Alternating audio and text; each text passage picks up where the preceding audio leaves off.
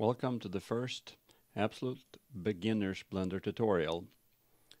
The first thing we need to do is to find Blender and install it. Blender is available at blender.org.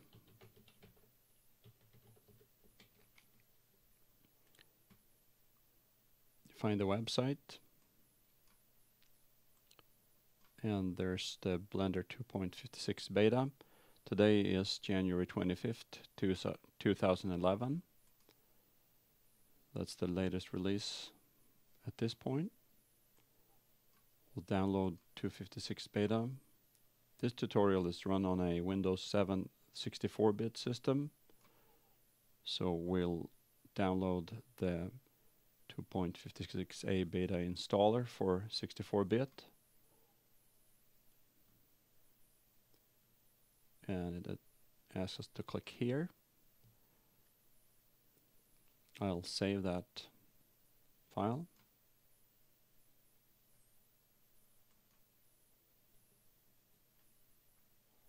This will take a while, so we'll fast forward through it.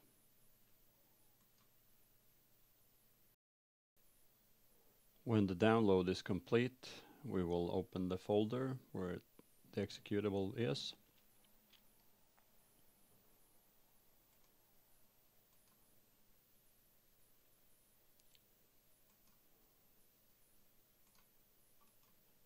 Then run the executable as administrator.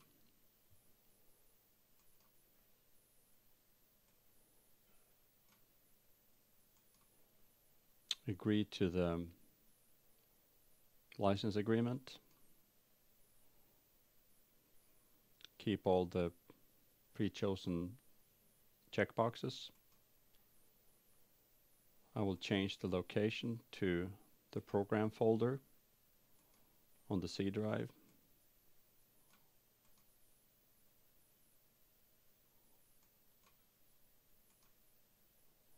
There's a Blender Foundation previously created.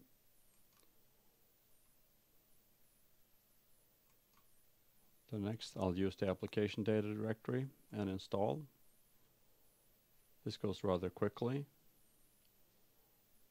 This install is run on a Intel i5 750 running 2.6 gigahertz. We'll now start Blender. You can see the splash screen. I need to resize it to fit within this video format.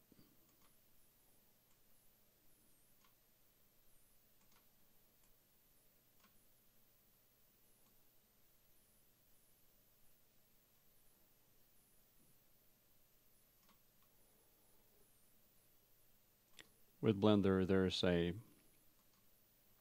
console window. That's a window where information from the program is displayed to the user.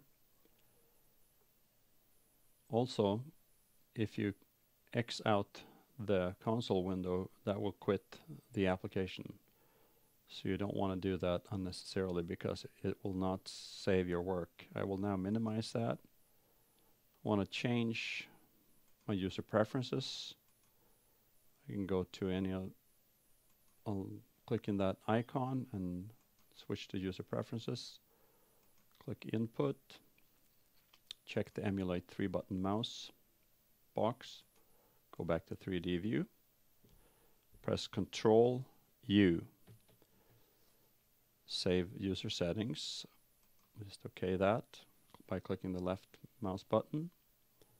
Now I have saved this as the default user setting, which means that if I quit Blender, either through File, Quit, or up here, or through the console, and I will demonstrate what happens when you click the console. I will first just minimize the browser behind us. So now I'll exit out and Blender closes down. Now, because we have installed Blender, there is a shortcut on the desktop. I will double click that and Blender starts up.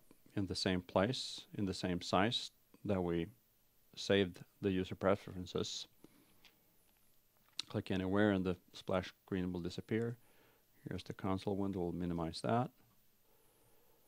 So if we want to exit, we'll quit there. This is the end of this tutorial. I hope you enjoyed it. I'll talk to you soon. Bye.